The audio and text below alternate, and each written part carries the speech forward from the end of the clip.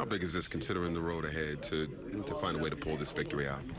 It's definitely something that we talked about prior to the game. Obviously just coming out here sticking to our principles, but, creating a solid foundation before this tough stretch. What were the keys to finding a way to pull this one out in a very scrappy physical game? I mean, honestly, we just got enough stops, just barely enough stops. And all other factors, we kind of gave up a lot, and we missed a lot of free throws and made it harder on ourselves than we really needed to.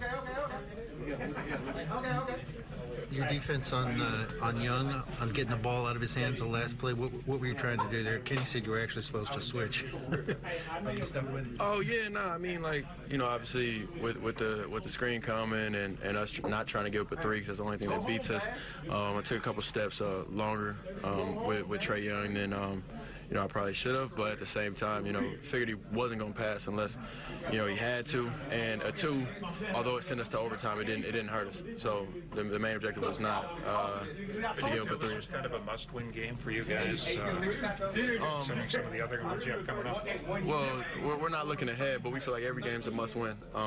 Just for a young team trying to come together and figure out our place. Just on this roster as a team, and then where we're going to be in the playoffs as well. So, every game's a must-win for us.